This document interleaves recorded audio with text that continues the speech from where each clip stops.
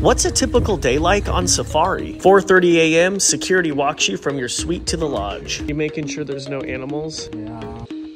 Good morning! You have coffee. I have 2 cups. Rhino-shaped shortbreads and sweets. Meet up with our tracker. Morning, Corbin. And safari ranger. Blankets and heated water packs to keep your bum warm. It's cool in the mornings. Early bird catches the worm on safari. The animals are most active at dawn and dusk, and you get close. Around 8:30, you have bush bucks with hippos. Look at that big hippo butt. Cheers. On the way back to the lodge, you pray to run into wild dogs. You then have a beautiful bush breakfast. Hope baboons don't steal it. I then go to my pool, edit videos with elephants, hit the gym, have lunch, more sweets, afternoon game drive, a sundowner, drive back to the lodge, have dinner, repeat. If you want to join me on a luxury safari, send me an email, maxeysafari@gmail.com. Hurry!